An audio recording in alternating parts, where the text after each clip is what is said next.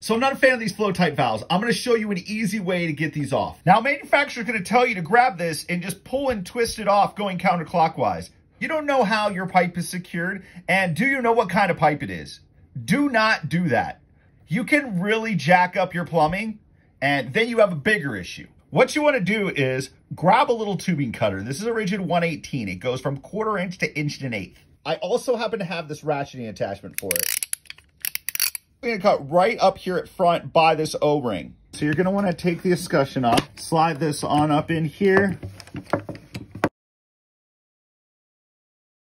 You hear it start cracking. Off. Well, to take this piece right here, slide it back. You can remove the O-ring. You want to just grab a little pair of snips.